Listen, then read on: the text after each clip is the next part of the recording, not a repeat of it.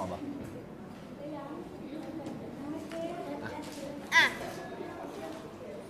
ดูของเพื่อนนะเพื่อนบอกว่าบรรทัดแรกบอกว่าแม่มีเงิน 5,041.75 บาทใส่ให้ตรงนะคะบรรทัดที่2บอกว่า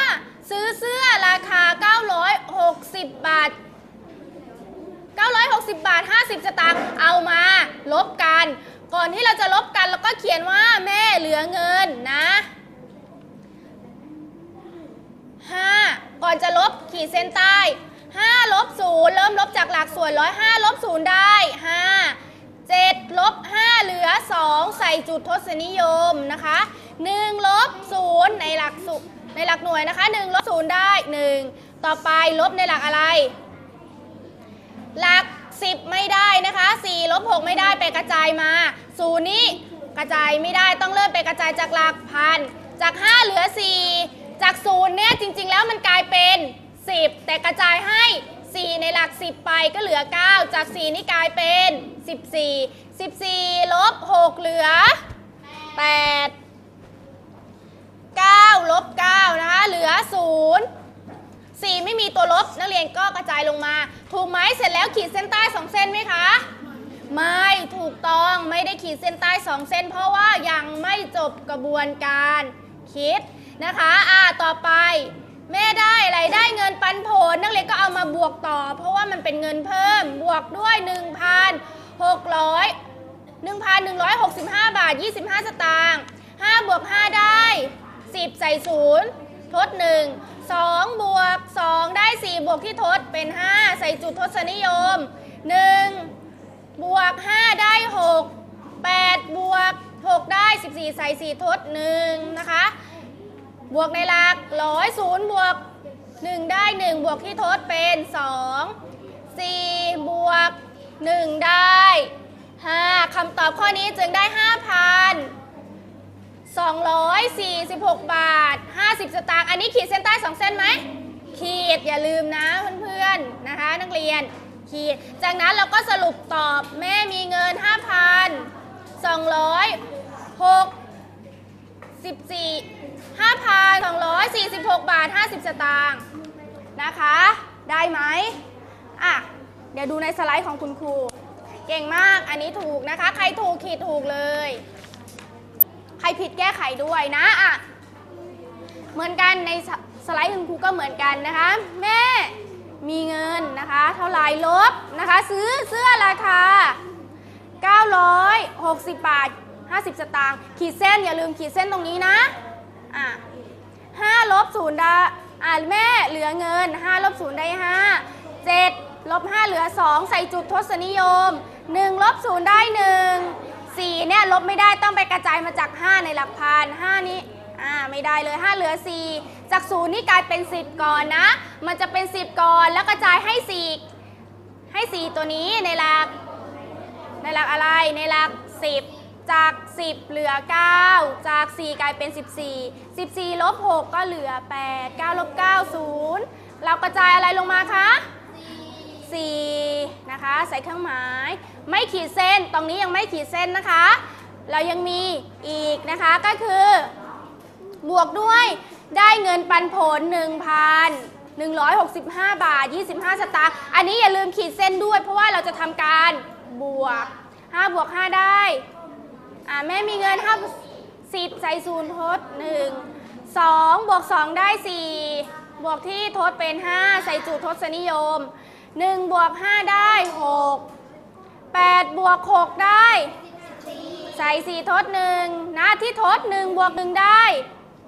2บวกในใส่เครื่องหมายจุลภาคนะ4บวก1ได้5คำตอบข้อนี้ก็คือได้เท่ากันไหมคะเท่ากันนะคะ 5,246 บาท 50 สตางค์ใครที่เสร็จยังเขาเรื่องเสร็จยังคะเสร็จแล้วทีนี้เรามาดูของวันนี้ก็คือบันทึกรายรับรายจ่ายบันทึกรายรับรายจ่ายนะคะ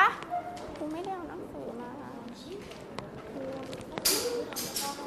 า บันทึกรายรับรายจ่ายเป็นยังไงนักเรียนเปิดหนังสือเลยค่ะหน้าที่บันทึกรายรับรายจ่ายนักเรียนเคยเขียนไหมคะเคยไหมเคยนะเดี๋ยวคุณครูจะให้นักเรียนเขีย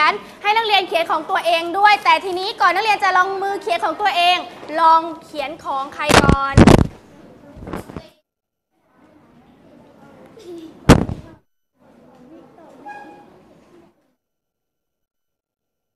นะเพราะว่าในสไลด์ของคุณครูก็มีแต่ว่า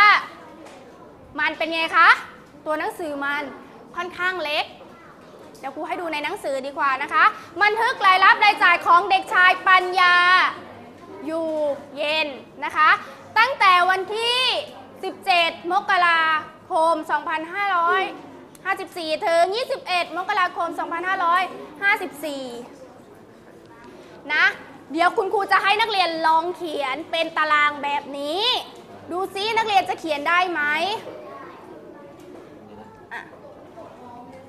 เดี๋ยวครูจะให้นักเรียนเขียนของคนอื่นก่อนจากนั้นเราเขียนของใครเอ่ยเขียนของตัวเองนะ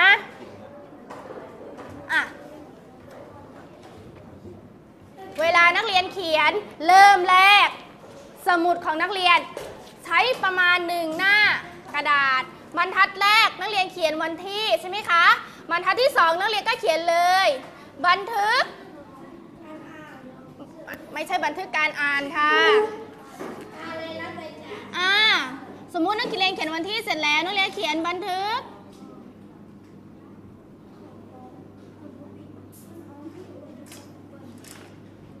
รายรับรายจ่ายรายจ่ายของเด็กชายเด็กชายปัญญานะนักเรียนเขียนตรงนี้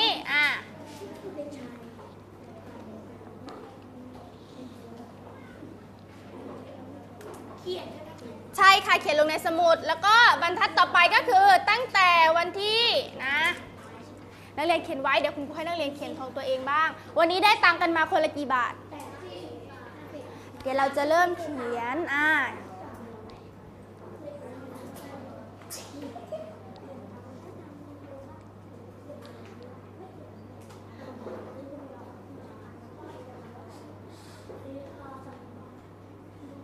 เดี๋ยวตรงวาดตารางนะ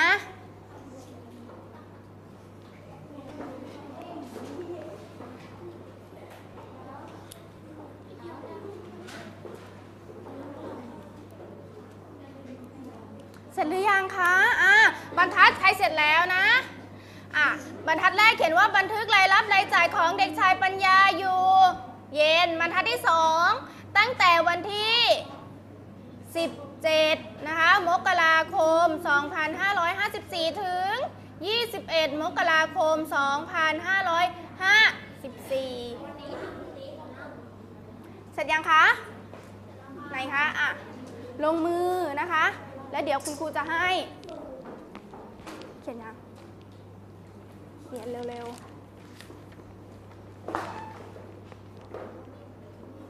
จะเลยไหม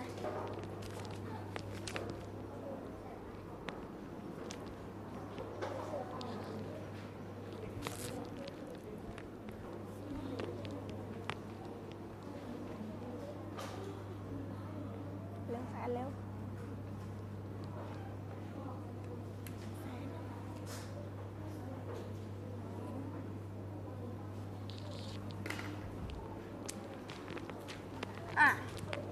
ดูของแสนเขียนแบบนี้นักเรียนเขียนแบบนี้นะคะพอได้เสร็จแล้ววาดตารางแบบนี้ตารางค่ะนักเรียนก็ขีดเส้นนะคะ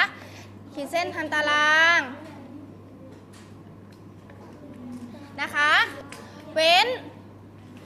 นช่องแรกนี้ให้3 ช่องยาวพอประมาณก่อนนะคะไม่ยาวลงมาเลยเพราะว่าเราสามารถลากต่อได้อีกยาวพอประมาณนะคะใครเสร็จแล้ว3 ช่องแล้วก็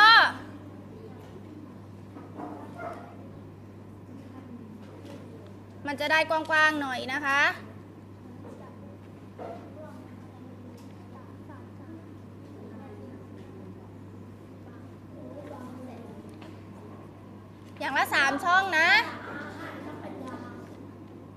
สระอาแสนหายมาแล้วสระอามาแล้วเสร็จแล้วนักเรียนก็เขียนอย่างละอันเนี้ย3 ช่อง3 ช่องแล้วตรงเนี้ยเว้นให้เยอะหน่อยแล้วก็เว้นข้างหน้า3 ช่องนะตรงนี้เราจะได้เขียนรายการได้เขียนไม่พอแล้วก็ต่อด้านล่างได้นะลงมือเขียนค่ะเพราะว่านักเรียนจะได้เอาไปทำอะไรที่บ้านได้นะ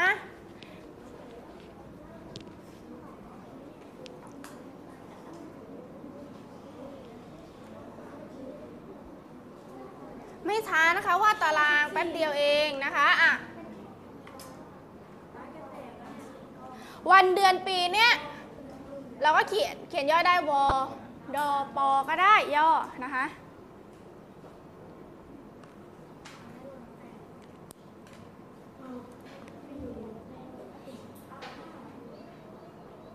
เสร็จหรือยังอย่าช้านะถ้าช้าเดี๋ยวนักเรียนไม่ได้เขียนของตัวเองนะคะซึ่งถ้านักเรียนเขียนของตัวเองครูกลัวว่านักเรียนจะยังไงจะวาดตารางมาแบบฟอร์มเดี๋ยวนักเรียนทำไม่เหมือนกันคุณครูก็มีใบงานให้แต่เราต้องเรียนรู้วิธีการเขียนแล้วก็อะไรคะ